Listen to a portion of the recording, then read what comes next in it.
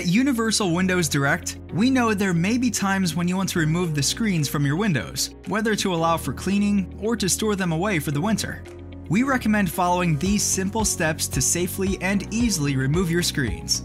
On the slider windows, slide both sashes about halfway open from the inside. Slide the screen over about halfway and press up to depress the spring pins.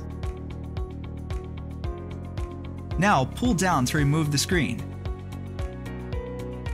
To insert your screen, align the spring pins at the top, fully depressing them. Then, press the screen into the bottom of the frame until it snaps into place. The proper removal of screens ensures they will continue to operate and function correctly for the life of Universal Windows Direct windows. Be sure to check out our other videos for tips on how to operate, clean, and maintain your windows from Universal Windows Direct.